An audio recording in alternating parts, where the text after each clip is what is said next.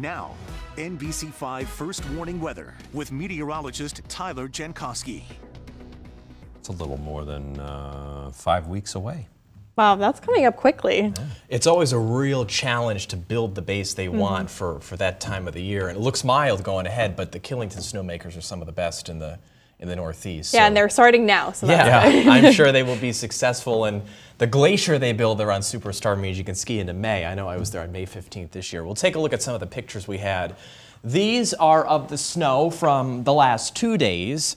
Usually how it goes, where you can't see it when it's actually happening because the clouds are covering the summits. But this is Whiteface, where down low most of the leaves are on the ground, but up top you got the snow. I always love that contrast that you see on Whiteface there. You can see it from the Burlington bike path if you are in the right spot. Really impressive when you can find it. And Jay Peak had the snow on the top as well. In this picture, looks like a postcard, looks like I went to Google Images, but I did not. And this was taken today of of Gondolier, that trail right there, with the gondola cars above it. So on Church Street right now, all is almost quiet. Got two folks there walking down the street, dry and actually not too bad out. 47, could easily be 32 this hour of the night in mid-October, but just haven't had much of that chill. I know we started the week that way, but we're already going up. We have 60s in the cards for tomorrow. Some clouds left over in the Northeast Kingdom, but the moon is pretty near full.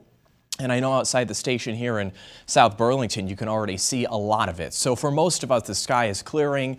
If you're in Essex County, Vermont, give it a little while longer. There's still some clouds coming in from Canada, but we have a nice Wednesday lined up. You see the 50s here across the Adirondacks, pretty good. 51 in Lake Placid. We have a 44 up the road in St. Albans, a 50 in Randolph, and 47 in Springfield. So it's beautiful tomorrow, and then by Thursday and Friday there's more showers. So kind of hard to string a few of these nice days together, but I think we will next week, starting on Monday. So here's the nice weather for tomorrow. Sunshine mixed with clouds. You'll really notice the temperature difference up into the 60s tomorrow. Perhaps more clouds later in the day, but it is a dry one for Wednesday. And then for Thursday, there's a few showers that start to come in. That's our next weather maker. We're not looking at torrential rain the whole day. It's just a few showers.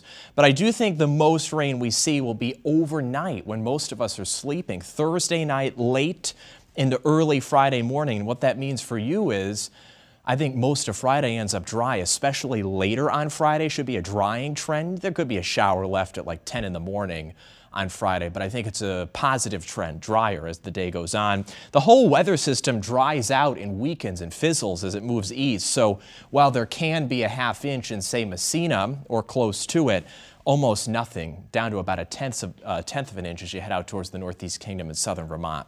So that's how Thursday and Friday look. For this night, though, we've got 40s, the clear sky or clearing sky. And then for tomorrow, 62 in South Hero, 65 in Burlington. Messina at 65, Malone in the low 60s, and should be a 70 or close to it in Brattleboro, right along Interstate 91. So remember, those showers on Friday skewed towards the first part of the day. Saturday should be mostly dry, but mostly cloudy. And then likely some rain showers Sunday. But we are keying in on a longer stretch of dry weather Monday into the mid part of next week. It will be cooler then, though, with the first part of next week starting out in the low 50s. Brian, Alice? Tyler.